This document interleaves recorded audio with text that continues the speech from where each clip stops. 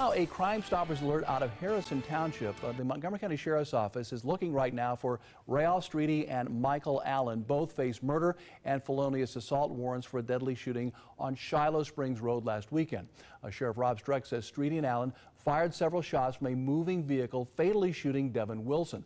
Authorities say both of these men are believed to still be armed and dangerous. If you have any information on where they are, call Crime Stoppers 222-STOP. Your call remains completely anonymous and you could earn a cash reward.